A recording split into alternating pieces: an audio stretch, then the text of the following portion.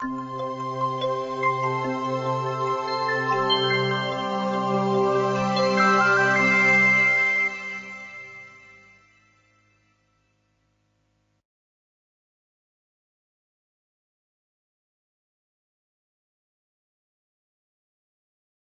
I'm Mike Matray, your host of Healthcare Matters, where the medical and legal communities come together to discuss healthcare matters.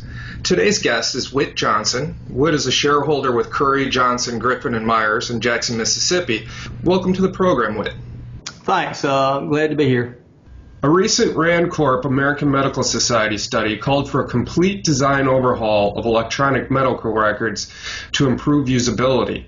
If you had the opportunity to advise an EMR company on a redesign of its products, what changes would most benefit the defensibility of a medical liability claim? You know, the primary thing I think most defense lawyers would tell you is that we need to do away with the templates that are so ubiquitous now. The interesting thing is that doctors have always used templates, even before EMR. You can look at, you can take a surgeon's op reports from 5 similar surgeries, and they will be almost identical with just minor changes. So they were using templates in their mind, even if they weren't created.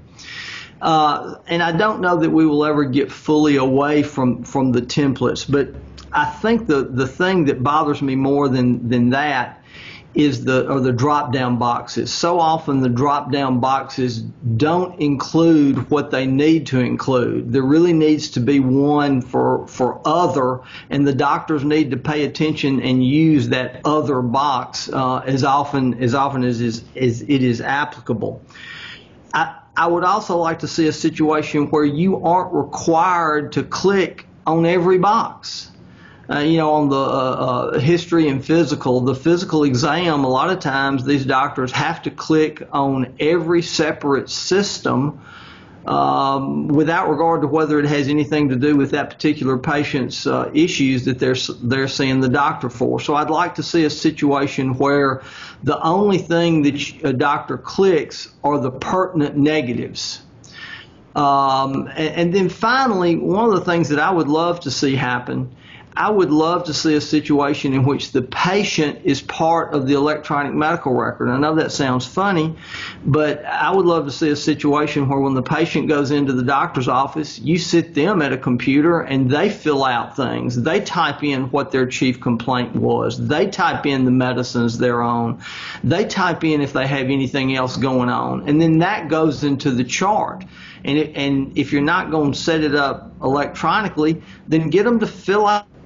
Get them to fill out every time they come in, why they're there, what's going on with them, do they have any other problems, what other doctors are they seeing, and then scan that into the EMR. And that way, when I'm defending a case, I've got the patient's own words describing the history.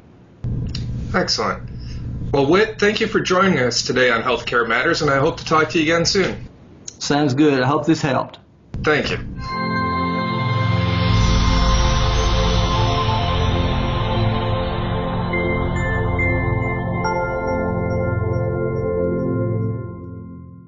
An electronic medical records audit log and access log can be an Achilles heel when defending a medical malpractice claim.